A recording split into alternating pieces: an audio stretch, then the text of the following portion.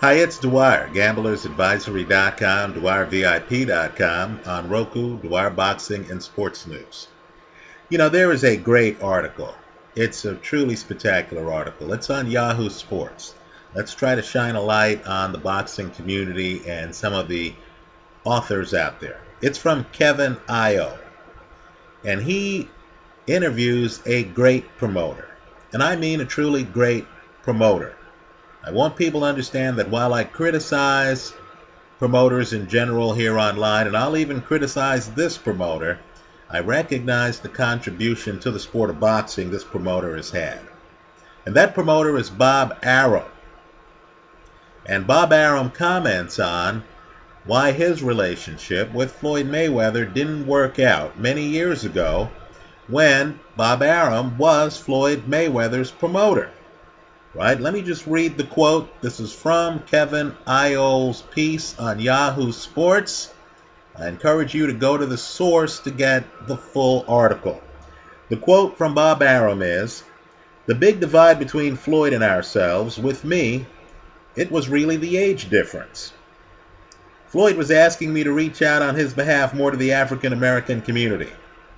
I was familiar with the African American community, but it was a different community. It was the community of Ali and the Joe Frazier times, and older people like myself. What Floyd was talking about, which I later realized was the hip-hop generation, which I couldn't connect to. I didn't do what Floyd asked me to do because I didn't know how."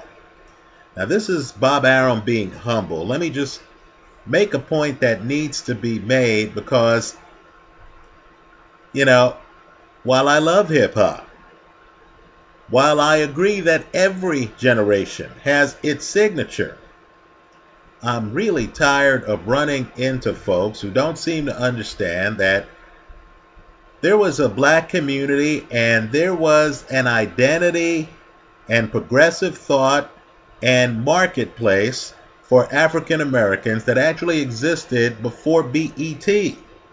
Right? I talk to young people and they act like black people just now are realizing that they have market power, that the hip-hop generation is the first generation where black people have had a cultural identity, that the hip-hop generation somehow is the first generation where the African-American boxer has a self-identity and wants to relate to their community and stuff like that.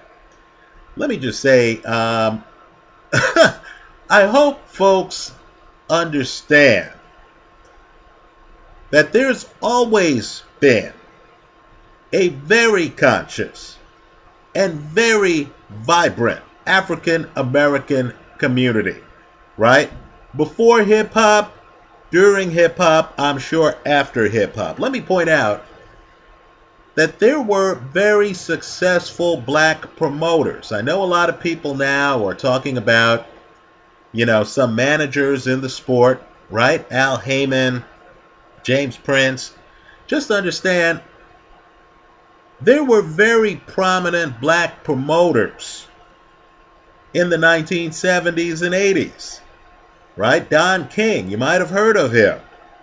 Butch Lewis. If you don't know who he is, you need to figure it out, right? Understand that the black community actively supported fighters, and not every fighter was very corporate, right?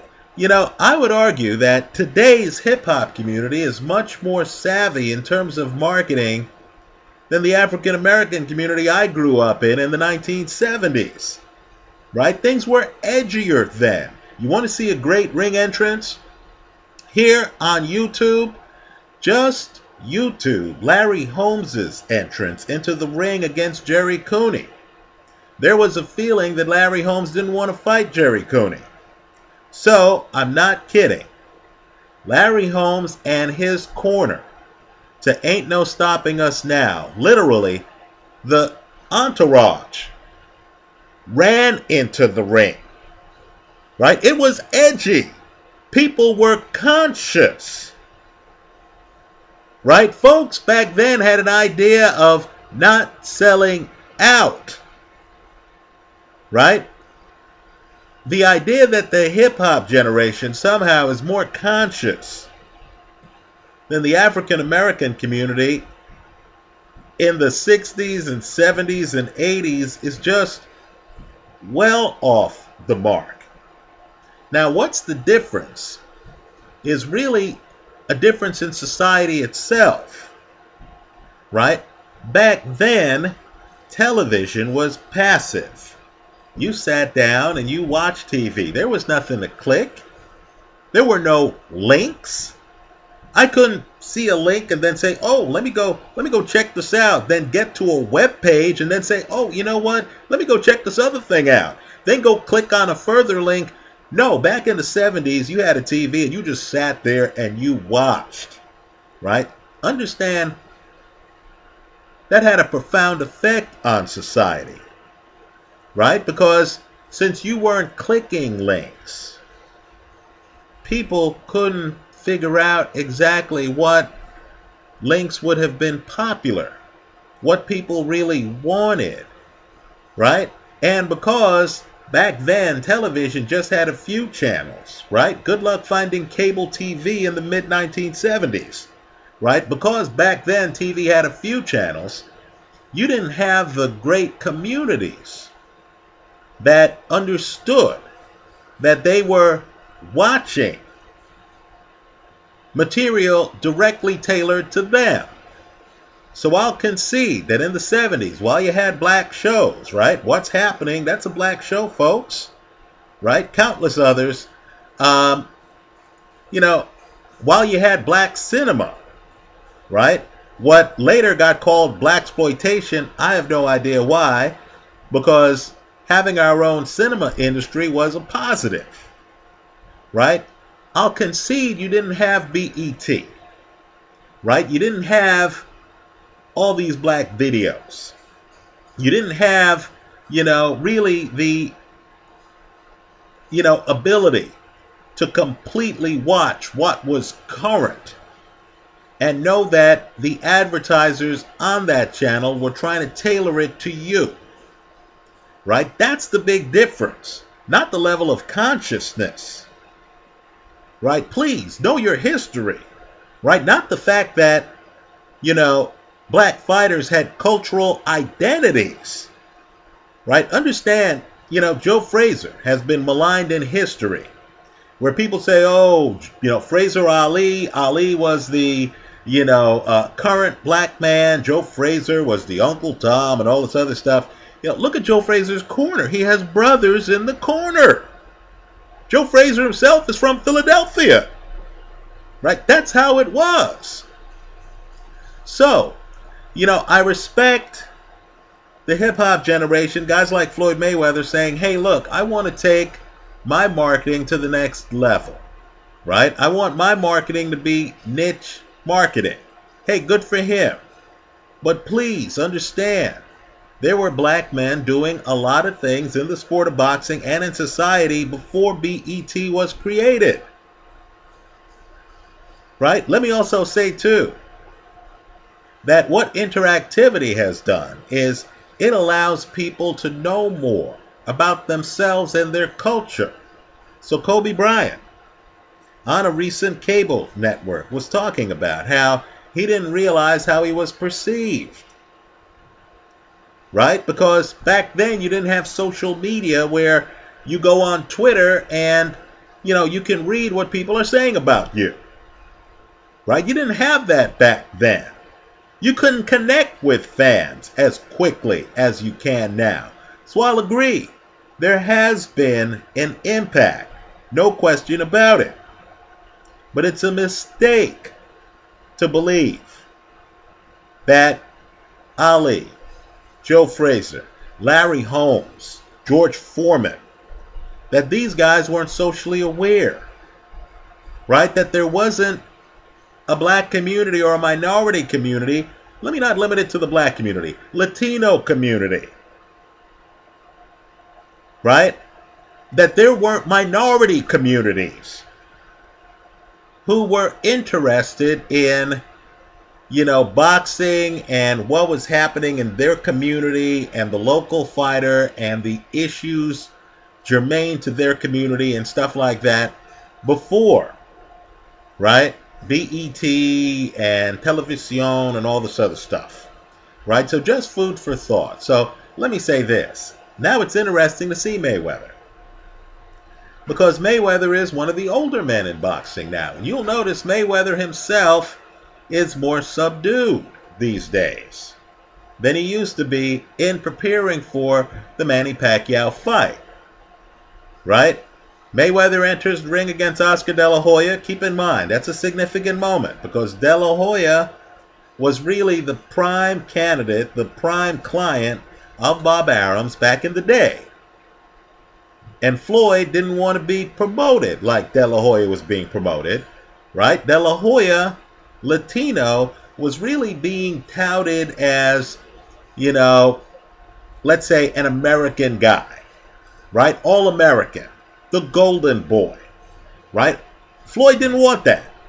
So when they enter the ring, right, Mayweather, different time, Mayweather is wearing, right, Cinco de Mayo type outfit, right, Mexican independence type outfit, right, because he wanted to kind of like show that he was fearless.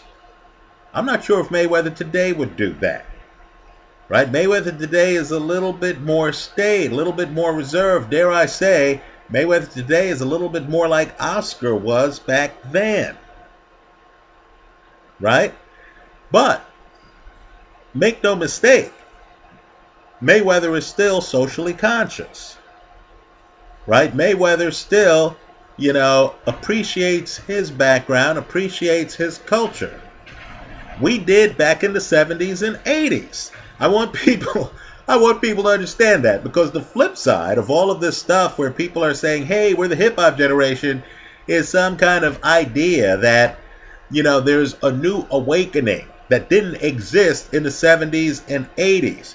Understand, too, before we came up with the term hip-hop generation, you had fighters like Mitch Green in the ring with Jerry curls, right? Very proud of his black heritage, not compromising or trying to sell himself to corporate America.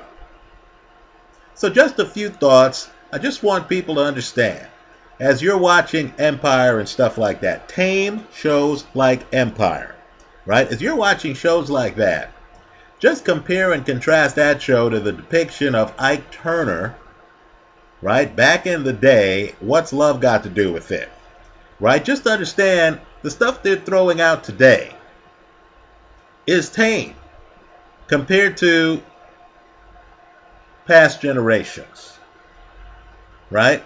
The hip-hop generation, hey, I love hip-hop. Trust me, I was there when hip-hop started.